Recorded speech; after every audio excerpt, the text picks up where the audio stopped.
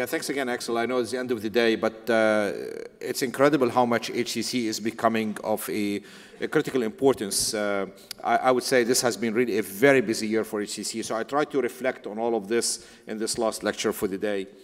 So slides, please. Okay. So this is the last update.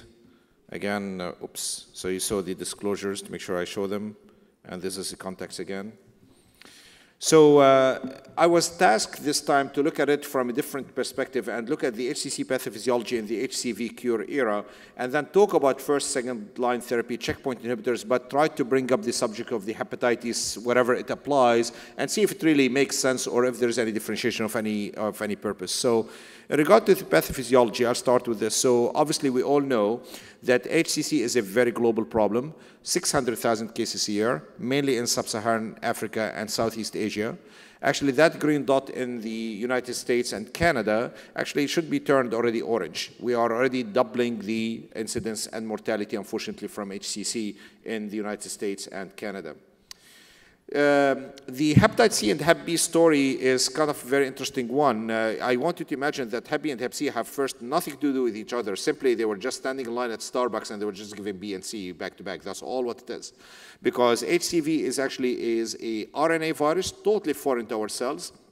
And if anything, is going to cause a lot of damage. And you can imagine that damage is going to, continue to be repaired. And imagine somebody sitting in a factory and just kind of trying to put one nail in one of 4 holes, and one day that nail is going to go in the wrong hole. That's really what happens. And this kind of error will take 10 to 30 years to occur. Now, it means highly inflamed liver, a lot of activity in regard to that damage repair, and this will ultimately lead to the HCC. In the hepatitis B, it's a totally different story. If anything, this is a DNA virus, totally kind of compatible with our DNA, and actually can get into the cells, integrate within our DNA, and actually that's really where you can see HCC related to hepatitis B without any cirrhosis. Actually, that's why Hong Kong is really the mecca of resection for HCC, because simply they can resect most of the people because there's no cirrhosis involved. And that's an important differentiation over here that I'll try to bring up again later. Now, why all of this out of nothing became even more important? Because if you ask me what was really one of the most critical advances in medicine in the last 5 years is actually the cure of HCC, of HCV. Lepistavir and sofosbuvir completely sustained the response. I mean, I still aspire to see something in oncology with those kind of numbers with 100% cure rate. So this is definitely something that we cannot really ignore at all. However, the joke, if you go to AASLD, it's like, the American Association for the Study of Liver, which happen usually in Boston, is those hepatologists who are involved in the treatment of hepatitis C, they say, oh, we're going to be out of business in no time because we're going to cure everybody, then we're going to do. Well, unfortunately, it's not really that true, even though it will be nice. I'm sure they'll find something else to do. But this is a very important paper from JCO last year that looked at the projection of incidence of HCC into 2030. Now, some important observations here that we're very happy about. As you can see, that very dark blue line, which is Asian, this is an important aspect of hepatitis B-related HCC that we are projecting to kind of continue to decline. And the reason is because, remember, Asian immigrants are not anymore first or second generation. People are born here, they are being vaccinated, and as such, we're seeing much less of that carry-on of vertical transmission in the families. And that's definitely great news that we're very, very thrilled to hear about. In addition, however, you can see that there is a continued projection increase in the population of Hispanic and Black in regard to HCC, which is pertaining mainly to the hepatitis C. And if anything, there is kind of like a small plateauing that you can see at the end of the curve, and maybe not necessarily surely any decline in the curve. And the reason is as follows. So the economics of treating hepatitis C is not as simple as, okay, here's the drug, we got the cure, so we can fix it. It appears to be based on that specific, and this is from the JCO, 83% of the patients will ultimately have a willing to pay, being either through insurance, self-pay, or some party to pay the $100,000 that it cost for the 16 weeks of treatment for the cure of hepatitis C, which is not really a small change in the pocket, So actually, the pricing is almost close to a transplant of the liver. That's really what it is. So if you calculate based on how many people we have with hepatitis C in the country, this will cost us an operation of $136 billion US. Now, if at the same time you calculate that you would require to treat 10,000 people to save 310 lives from hepatocellular carcinoma, because remember, the pool of the hepatitis C is still not clear totally yet.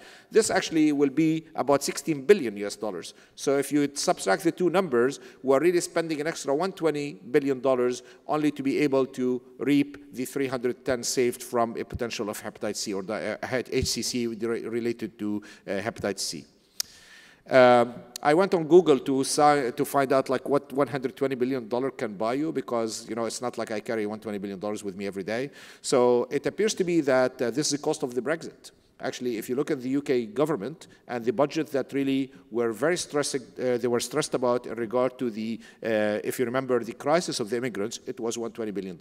So this is not really cheap money. So that really kind of give you an argument that hepatitis C, unfortunately, is going to linger around for longer than we expect.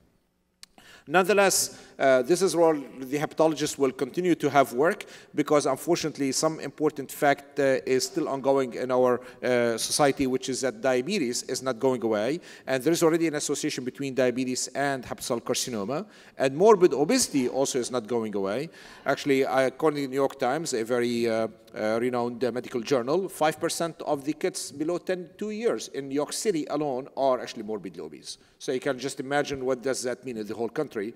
Actually, great data from Dr. Kali from Emory before, God bless her, she passed away.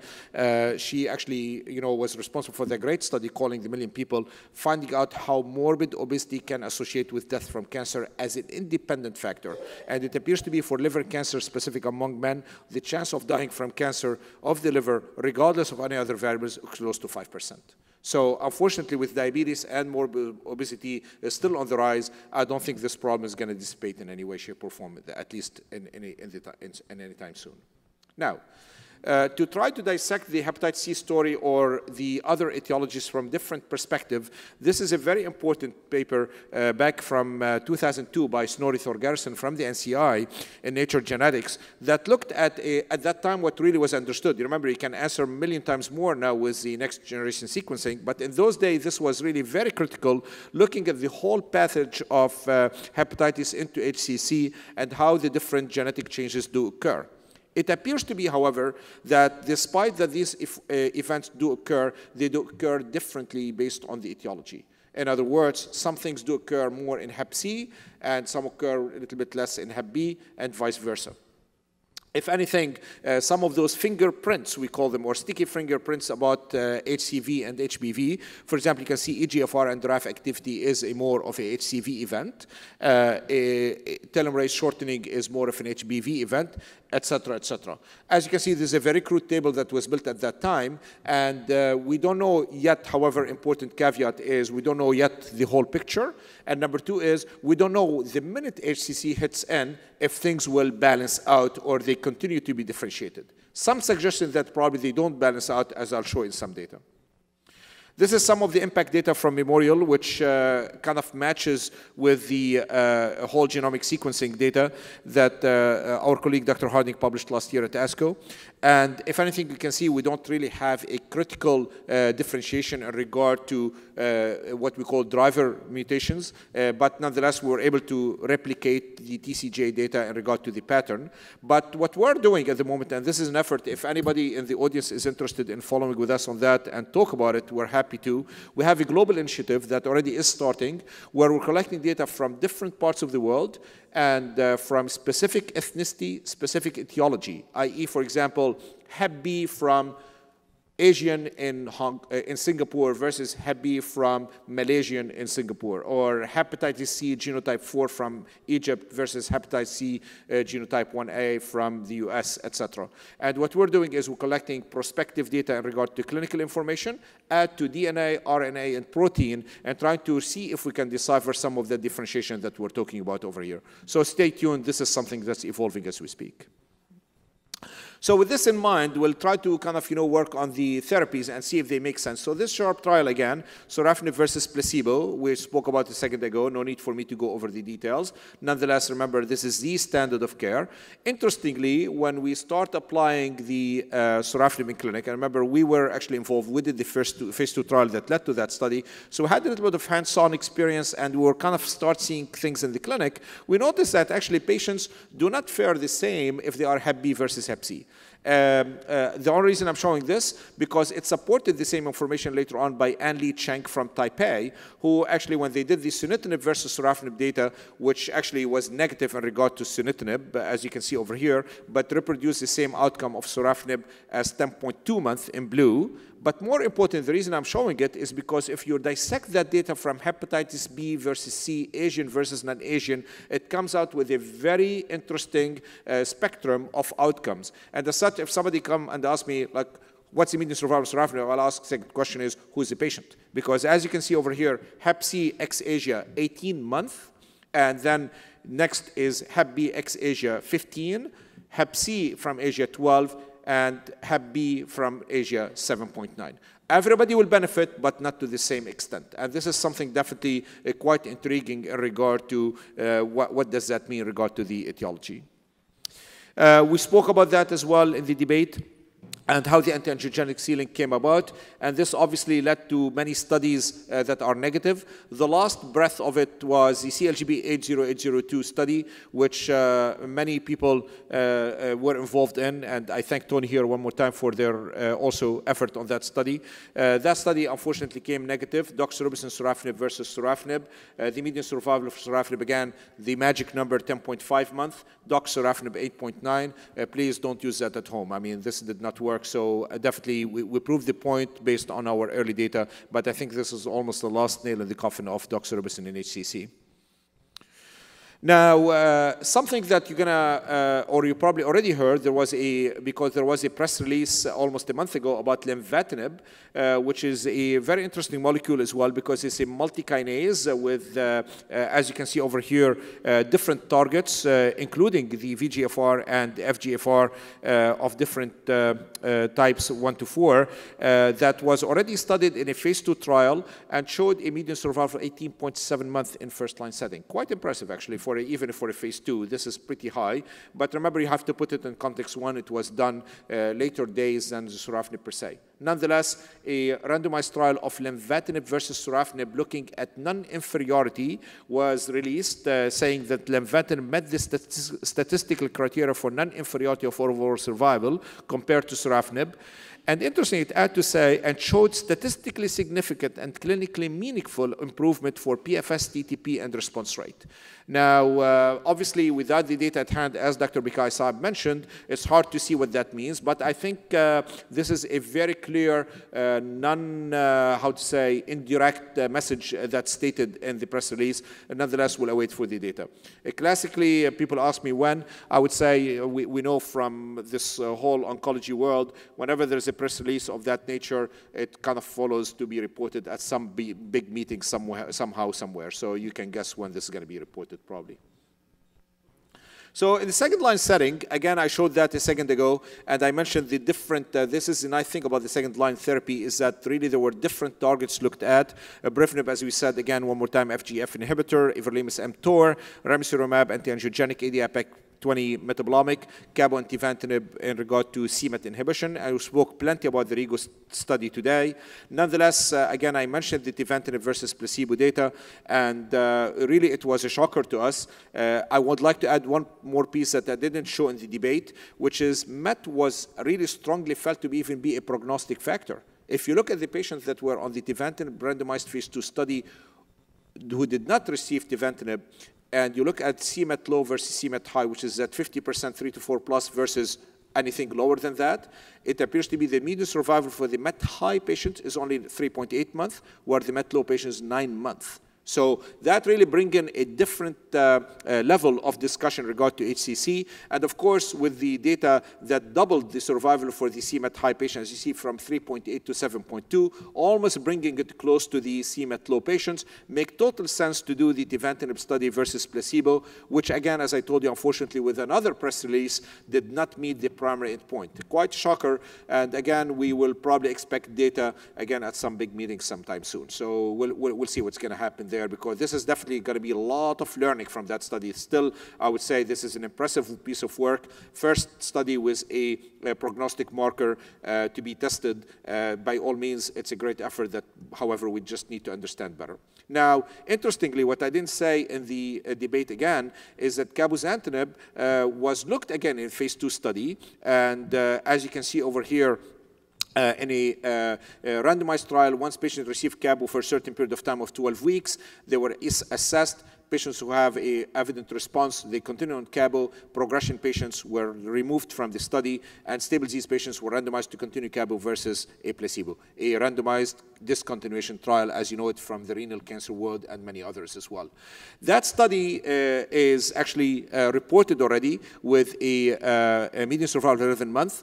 I will need to update that slide literally any minute soon, because the paper from the Lancet Oncologist just came out. Sorry, I correct myself. Annals of Oncology just came out with Dr. Katie Kelly from UCSF as the first author. I was tasked to write an editorial on that paper, and I have to say that it's definitely, again, a quite interesting argument. And the reason is because we actually carried this as a phase 3 trial, and we supported actually and argued in favor of not selecting the patients. And the reason we did so is because this is not a specific antibody for CMET, but rather a multikinase, and as such, probably, as you know, in breast cancer, ER/PR positive is not like a certain expression. It could be even a whiff of that is enough to argue for hormonal therapy. And in other words, we argued that probably we don't know how much CMET inhibition, CMET expression is required to use that therapy. So stay tuned. This is no data yet. We'll keep posted if there'll be ultimately a role for CMET inhibition or not. We spoke at length about regorafenib versus placebo. Again, as we said, this came a little bit from the left field, but probably with a rather limited understanding biologically. But this data is evolving very quickly, and we are already seeing that there are signals that appears to be whenever you acquire resistance on sorafenib, it means that IGF and FGF can be attacked, or rather rise, in other words, and that attack can be from the regorafenib itself. And that's probably what explains this improvement of survival at 10.6 months versus 7.8, add to what I mentioned about the cumulative survival of 26 months in the combination.